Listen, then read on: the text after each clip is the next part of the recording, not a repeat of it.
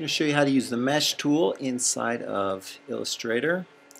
And what this tool is, it's kind of a advanced, I guess, gradient tool with curves and everything. So I'm going to first start off with just a regular rectangle.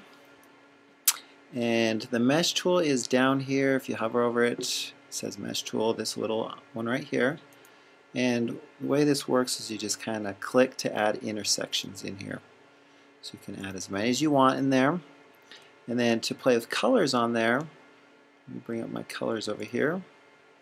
You grab the white arrow tool, the direct select, click on one of those points, and then go ahead and change the color.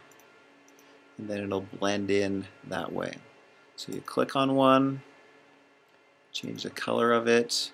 You can also click and drag these pieces and kind of manipulate that so you can do some interesting types of blending options and kind of pull apart that shape that you have to distort it to whatever you want it to look like.